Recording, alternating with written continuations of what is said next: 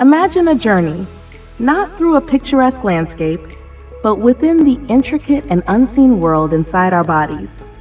A journey that begins in the gut and leads to the brain, revealing secrets that could change the lives of millions.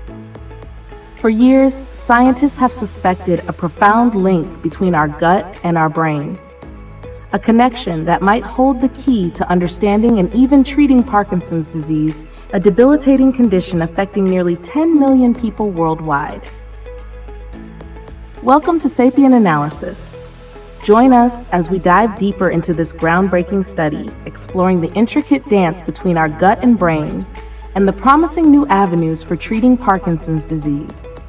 Together, we can illuminate the path to a healthier future. Recent groundbreaking research has uncovered something extraordinary. Specific gut microbes, tiny yet powerful, play a crucial role in this process. And here's the twist. These microbes are linked to levels of vital nutrients: riboflavin, also known as vitamin B2, and biotin, or vitamin B7.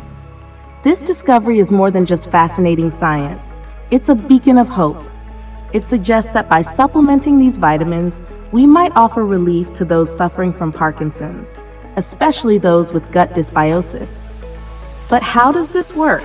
The lack of B vitamins was linked to a decrease in short-chain fatty acids and polyamines, molecules vital for maintaining a healthy intestinal mucus layer. Without this layer, the gut becomes more permeable, exposing our nervous system to harmful toxins. These toxins trigger the overproduction of alpha-synuclein fibrils, molecules that build up in dopamine-producing cells in the brain, leading to inflammation and the classic motor and dementia symptoms of Parkinson's. This study wasn't limited to one corner of the world. Researchers analyzed fecal samples from 94 Parkinson's patients and 73 healthy controls in Japan, and then compared their findings with data from China, Taiwan, Germany, and the United States. While the specific gut bacteria varied across these regions, a common thread emerged. All these microbes influence the body's ability to produce essential B vitamins. This global perspective revealed a crucial insight. Changes in the gut bacteria communities in Parkinson's patients were linked to decreased levels of riboflavin and biotin. These deficiencies were more than just minor imbalances. They were associated with a drop in short-chain fatty acids and polyamines, molecules vital for a healthy intestinal mucus layer. A weakened intestinal mucus layer makes the gut more permeable, allowing toxins like cleaning chemicals, pesticides, and herbicides to penetrate. These toxins can reach the nervous system, leading to an overproduction of alpha-synuclein fibrils in the brain. This accumulation triggers inflammation, resulting in the debilitating motor and dementia symptoms associated with Parkinson's disease.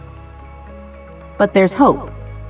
Previous studies have shown that high doses of riboflavin can help recover motor functions in patients who also eliminated red meat from their diets.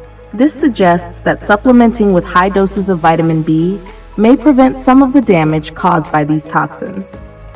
Ensuring patients have healthy gut microbiomes and reducing environmental pollutants could be a protective strategy.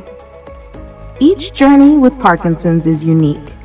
Personalized assessments, such as gut microbiota or fecal metabolite analysis, could help identify individuals with specific deficiencies. Administering oral riboflavin and biotin supplements to those with decreased levels might offer an effective treatment.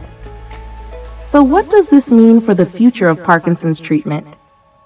It means that a simple solution, like vitamin B supplements, could potentially make a significant difference for many patients. By understanding and nurturing the gut-brain connection, we can unlock new pathways to better health and well-being. The journey from gut to brain is more than a scientific discovery. It's a story of hope, resilience, and the power of nature to heal. As we continue to explore and understand these connections, we move closer to a future where Parkinson's disease is not a life sentence, but a manageable condition. Subscribe to our channel for more deep dives into the unexpected news from science history, medicine, and from anywhere else.